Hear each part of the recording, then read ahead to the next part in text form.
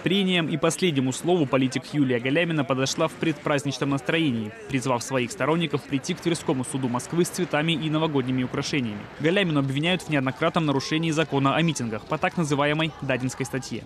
Я благодарна даже тем, кто меня преследует, включая Владимира Владимировича Путина, потому что благодаря ему я увидела, как много людей меня поддерживает. Среди собравшихся у суда Константин Котов, осужденный по дадинской статье. 2 дня назад он освободился из колонии. Я всегда считал, что дело Ильдара Дадина показало, что эта статья совершенно абсурдная, что никогда больше повторного случая не будет. Потом осудили по ней меня. Сейчас, похоже, да, действительно, власть решила применять ее массово для подавления политического активизма, для подавления активных граждан. То есть, похоже, они решили поставить ее на массовый поток. Поэтому, мне кажется, очень важно ходить на эти суды и добиваться ее отмены. Снимать в зале суда журналистам запретили из-за эпидемиологической обстановки. Юлия Галямина пригласила в суд художников в качестве альтернативы. В основе обвинения против Галяминой 6 нарушений закона о митингах летом 2019 года во время акций за честные выборы. Часть из них разогнали власти.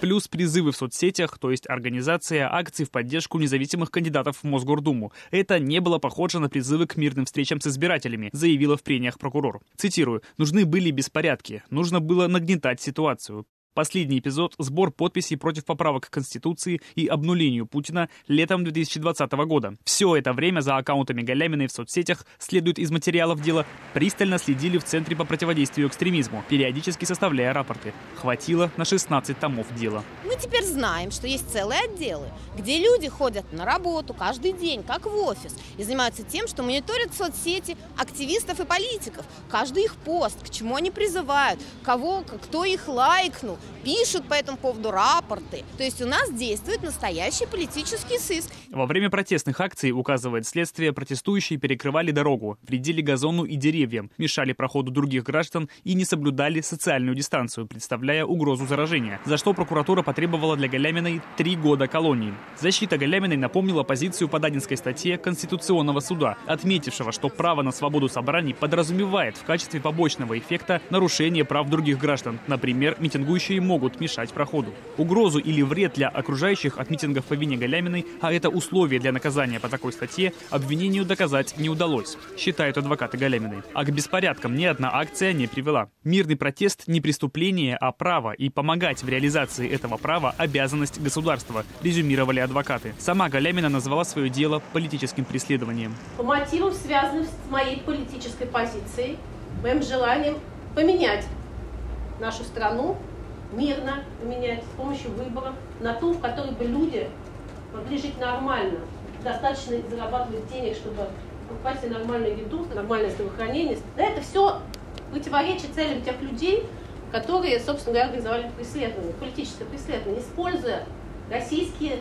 законы, российские суды, российские правоохранительные органы. После заседания на вопрос журналистов о запрошенном прокуратурой сроке Юлия Галямина заявила, что готова к худшему. Это довольно жесткое требование на фоне отравления Навального. Я считаю, что это просто детский сад.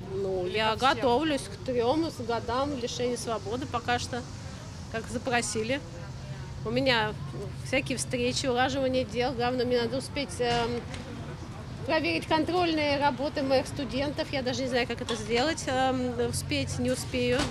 Пообщаться с родными, с друзьями, разрулить все рабочие дела и составить список, что надо брать в СИЗО и закупить все это. Весной Госдума приняла законопроект, запрещающий участие в выборах с судимостью по дадинской статье. По ней почти через 3 месяца правоохранители и пришли к Галяминой с обыском. Депутат заявляла о планах баллотироваться в Госдуму в следующем году. Иван Воронин, Алексей Языков, Радио Свобода, Москва.